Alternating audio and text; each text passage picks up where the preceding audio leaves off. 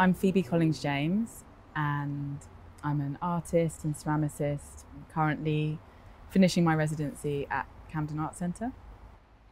Yeah, so the show that has come about from these works is called A Scratch, with two big exclamation marks.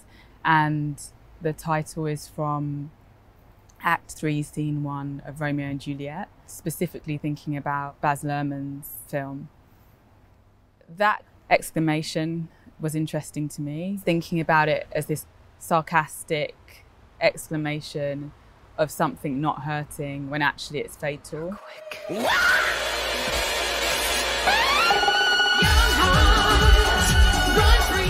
Specifically through Harold Perrineau's portrayal of Mercutio, who is like so exuberant, so sexy, so queer and camp and all these things, but then also he's the one who dies first, you know, and even more so in Baz Luhrmann's film, he's a black man and he dies first.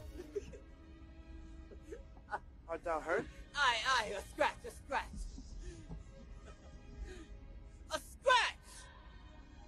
I think that a phrase that kept going through my head was this idea of like tenderizing and the tender, and the idea of like tenderizing being this real like literal like worm's meat completely mashing up the body, and then the tender, which is this soft body, soft flesh. These two things we kind of often experience simultaneously. So as you walk into the gallery, I think one of the first things you see are 8 armours made of ceramic.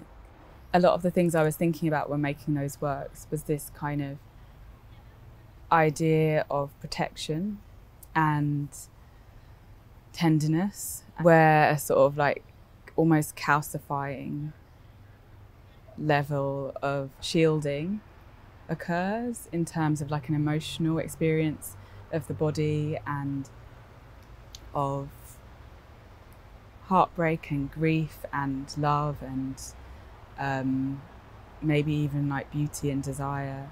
Each of the plates are kind of quite different to one another. They all have different adornment. Some are like imprinted with different plants from the garden. Some of them have rope and braiding adorning the edges, and all of them in some ways have a kind of rupture in them. Some of them are rupturing from the nipples or breasts, from the stomachs, from the edges. There's a feeling that they are becoming themselves and becoming undone all at once.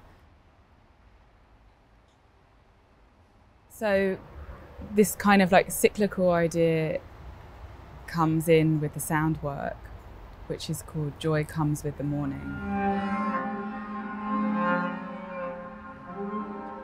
It features 12 poems, which were all created during a tarot circle with the artist Daniela Valsgen. We would focus on one card in the major arcana, and they would lead poetry and writing and like dialogue around the sort of like ideas of divination and archetype and symbolism related to each card. So in some form or another, 12 of these poems feature in the sound work that was created with the artist Moen. The poems kind of weave in and out. There are 12 of them from the 12 months span, which almost aligns with the time of the residency. It starts just before. Shorter cycles of the day to night are also featured there and are revealed in the title as well. So this idea of like joy coming with the morning, like tomorrow's another day, all of these proverbs or sayings that give hope that after a night of terrors or a period of grief, that there will be a moment of renewal. Tower will not let decadence sleep. First breath, fire body, earth blown. Decadence is relieved. Talk until it hurts, hoarse and tangled. Sentences merge. Evoking fire, fire breath, ricocheting. Bullet in the brain. There are sort of 3 ceramic bells that hold the speakers in, and under them sits a bowl of water. Both of the works have been thrown on the wheel, which is kind of a different technique to the other elements in the show, which are all slab-based, hand-built works. So the sculptures that hold the sound are thrown, and that feeling of movement continues from the wheel, then a long sailing rope which binds the 3 bowls together and then trails throughout the space.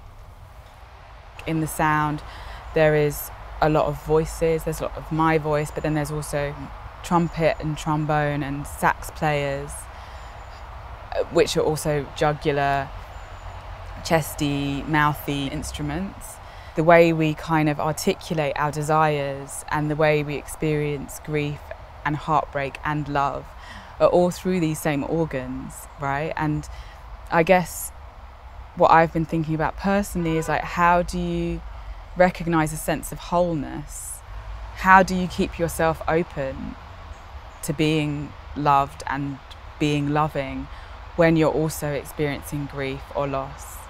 Because those things do happen to us all at once.